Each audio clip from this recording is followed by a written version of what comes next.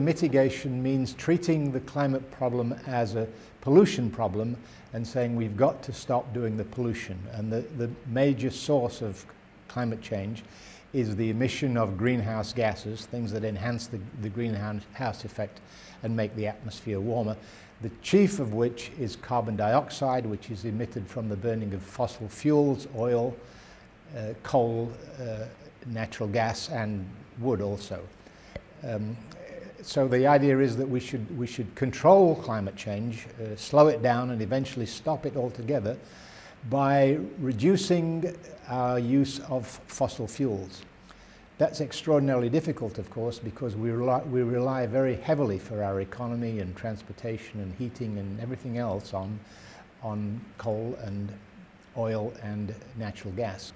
So knowing that mitigation is not going to be completely successful and will take a long time, then we recognize that there is already climate change and it is ongoing, so we have to find ways of dealing with it, or coping with it, which was called adaptation. And the reason the word adaptation came into use is that when they were drafting the Framework Convention on Climate Change, which is the international treaty that regulates or tries to regulate these things, they made this distinction between mitigation, controlling it, and adaptation, which meant finding ways to deal with the impacts.